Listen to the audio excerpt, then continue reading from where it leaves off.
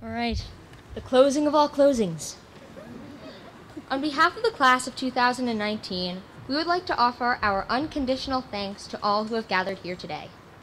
We would also like to express our gratitude towards the entirety of the middle school community, especially our teachers, who have accompanied and supported us throughout our 3-year journey in middle school. In conclusion of today's ceremony, we wish the best of luck to the class of 2019 and hope that your experiences in middle school will assist you in the coming years.